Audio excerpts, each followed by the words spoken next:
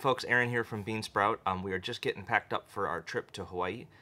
We leave tonight, actually. We're going to be there for 2 weeks. And the main reason we're going is because I got a grant from the Mortison Tenon magazine to study musical instruments made in the 1880s to kind of, learn about how they were made, what materials they were used, and what hand tools were used to make those instruments. So, these 1880s and 1890s instruments are the real first generation of musical instruments made in Hawaii that people called ukulele.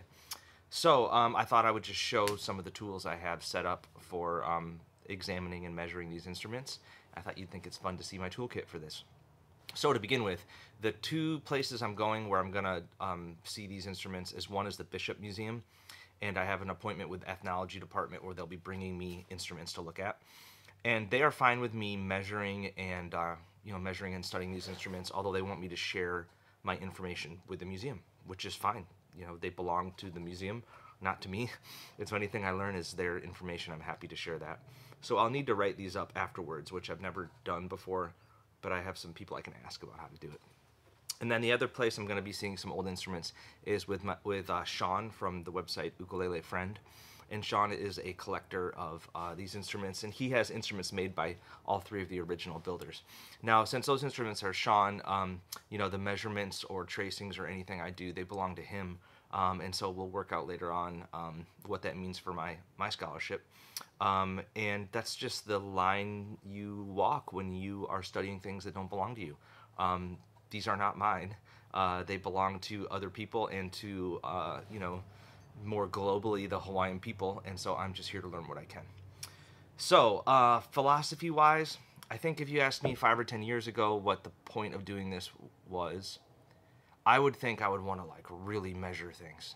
Like, oh, I wonder how thin the top is. I wonder what size the fretboard is. Oh, how thick is that binding? And I've done this for so long now that those things are not as important. I think most of that stuff is just apparent to my eye and my hand in a way that doesn't need massive, microscopic measurement. I think I'm more interested now in the vibe of it all, in the spirit of the person who created the instrument, the spirit of the person who picked up the tool to do that job. So I'm looking for tool marks. I'm looking for signs of repair. I'm looking for artistic decisions made. Is that a fair curve? Is that a straight arc? Just the stuff that is not so measurable, and just the overall vibe of each builder. Specifically, I'm really most interested in the builder with the last name Santo, and I think in Portuguese it actually might be Santu. I'm still confused on that, sorry.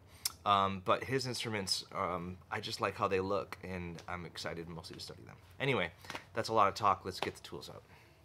Okay, so let's get started. To begin with, the most important tool is the one that's right up there, and that's just my iPhone.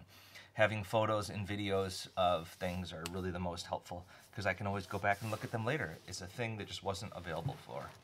So for my tool roll, I actually picked my newest tool roll, so it's the least dirty, because I don't want to walk into someone's place and have really dirty stuff. I feel like it looks bad. So Nicole got me this from Lost Art Press for Christmas, so it's my little tool roll. So first I have a rule.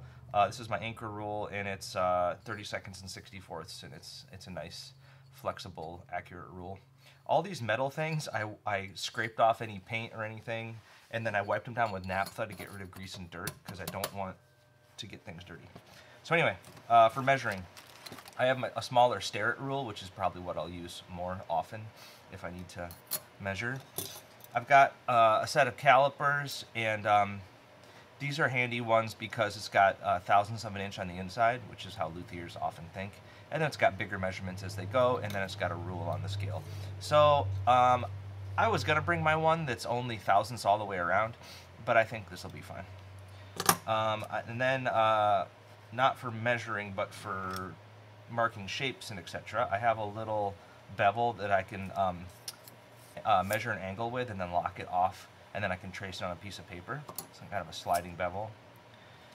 And then these two are similar, so if for whatever reason I don't want to put my measuring equipment on the instrument, or it's not appropriate to, I have a set of dividers and a set of outside shaped calipers where I can dial up to what the measurement is, and then I can go over to my rule and set the measurement that way. So for the nerds out there, I've got Brown and Sharp, and I think these little guys are actually Starretts. Lufkins, sorry. There you go, tool nerds. Okay, so normal pencils like you would normally see, but then I have probably the most important pencil. This is a pencil cut in half. And what this is for tracing. Although other pencils can be good for tracing, what's good about the pencil cut in half is that it does ride around a shape better. Compared to trying to hold the point of a pencil like this, a normal one, the flat one works great. And before we go on, I should mention the blue tape. I am perfectly prepared and willing for the fact that somebody might not want any of this to touch an instrument, but they might be okay with it if the surface that's touching is covered in blue tape. So for instance, I might put a layer of blue tape on the inside of a set of calipers, then re-zero them out into my measurements that way. It's just less likely to hurt something, and I'm fine with that. So I could even put the tape on this pencil for tracing.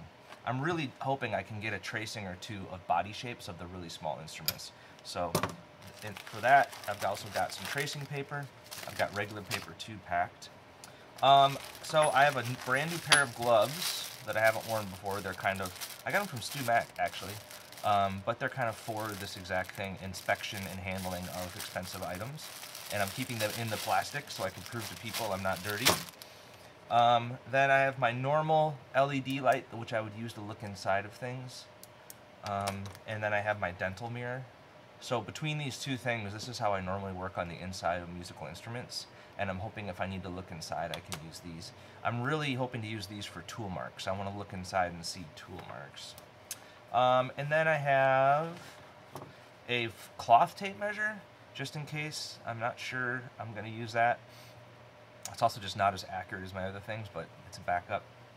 And then I got a new thing from Stu Mac. It's an LED light that has a USB, and then you have a special cable like this.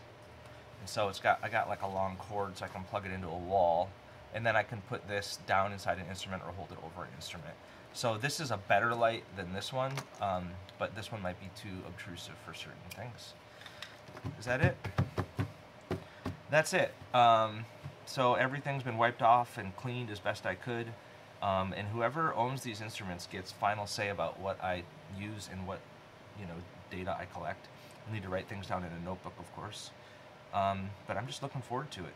Hopefully I can get a few little markings and measurings that will be helpful to my future builds or for the study of these important historical instruments. Okay, cheers.